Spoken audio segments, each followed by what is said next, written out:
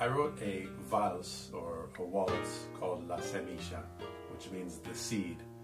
And I'll tell you a little bit more about that title. It's an introspective waltz, and the first name that I had for it was Introspective Waltz, before I took myself on a journey of naming my composition. I'm Adam Tully. I'm a composer and a guitarist, and if you like what I'm talking about, like and subscribe. If you're a musician, stick around. Later on, I'm going to get into the nitty-gritty details. The way that this composition was born was I took myself on a journey from introspective waltz to La Semilla, which means the seed. And the original idea I had for a seed was, you know those seeds that come out of a tree and they look like a helicopter and they go like this and they go down to the ground? I had this image of one of those just going on a journey, and that's what the music sounds like to me, a journey. And it took me to biology. You know, I thought of an old projector in an old classroom in a biology class. So listen to La Semilla, the seed, and tell me what kind of journey it takes you on.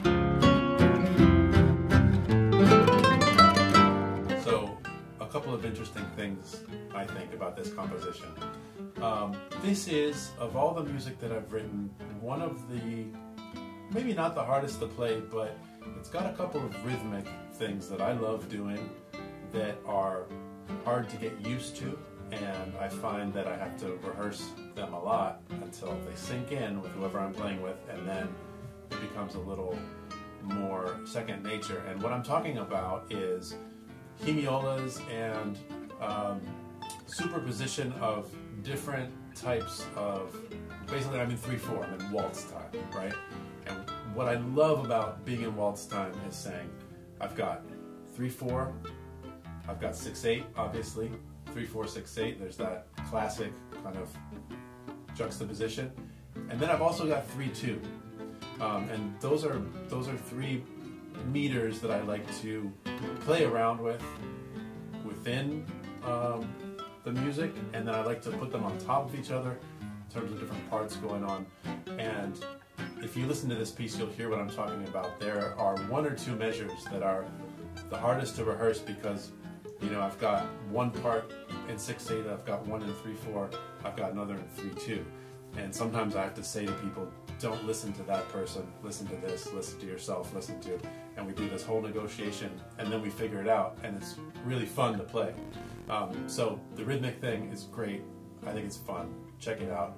And then I guess the other thing I would talk about is the quartet thing. You know, I did this thing with fourths that just felt right, and it felt like, well, the melody has a fifth in it, and then I do these things in the intro and the second intro with fourths, and the fourths and fifths kind of take me out of maybe the classical romantic language just a little bit. It doesn't quite take us into like modal jazz, but it gets us a little bit out of maybe 1940s tango waltzes, and I think that's part of what makes this feel introspective, the fourths and the fifths. So check out the rhythm, check out the intervals, and let me know what you think.